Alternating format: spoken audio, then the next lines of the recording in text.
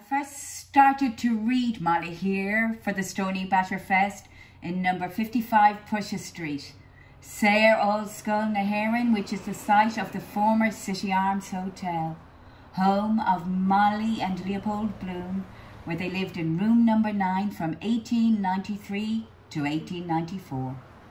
The final chapter of Ulysses, Penelope, is where we get to hear Molly's thoughts. They're delivered in a stream of consciousness that completely lacks punctuation. It is made up of 8 extremely long sentences, the last being 4,391 words, making it the longest sentence in the English language. The last words of Ulysses belong to Molly. God of heaven, there's nothing like nature. The wild mountains, then the sea and the waves rushing, and the beautiful country with fields of oats and wheat, all kinds of things, primroses and violets, nature it is.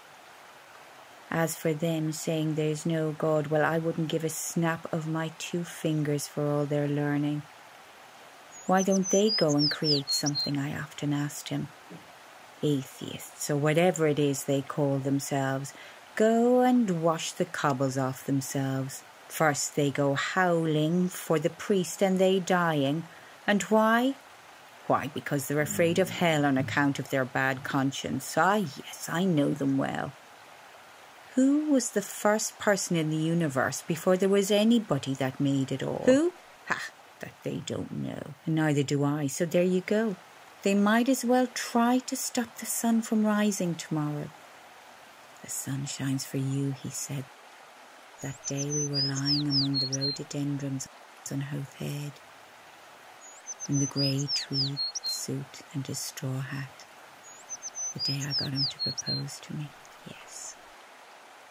First I gave him a bit of seed cake out of my mouth. And it was leap year like now, yes. 16 years ago. My God. After that long kiss, I near lost my breath. Yes.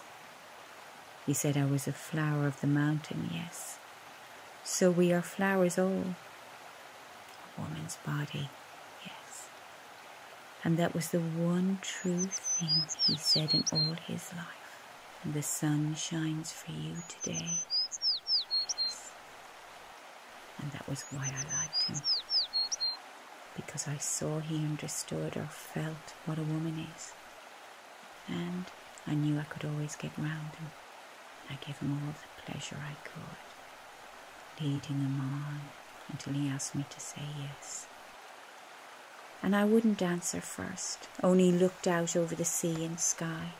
I was thinking of so many things he didn't know of. Mulvey and Mr. Stanhope and Hester and father, and old Captain Groves and the sailors playing All Birds Fly, and the sentry in the front of the governor's house with that thing around his white helmet, poor devil half roasted, and the Spanish girls laughing in their shawls and their tall combs, and the auctions in the morning, and the poor donkeys slipping, half asleep, and the old castle thousands of years old, yes, and those handsome Moors all in white and turbans like kings, asking you to sit down in their little bit of shop, and Rhonda with the old windows of the posadas, glancing eyes a lattice hid for lovers to kiss, and the iron and the wine shops half open at night, and the castanets.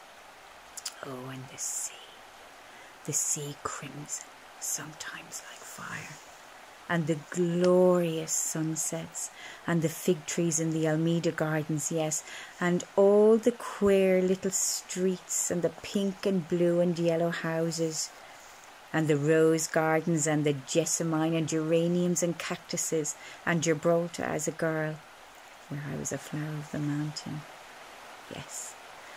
And when I put that rose in my hair like the Andalusian girls used, and how he kissed me under the Moorish wall, and I thought, well, as well him as another. And then I asked him with my eyes to ask me again. Yes. And then he asked me, would I? Yes. To say yes, my mountain flower. First I put my arms around him, yes, and drew him down to me so he could feel my breasts full of perfume. Yes. But his heart was going like mad. And yes, I said, yes.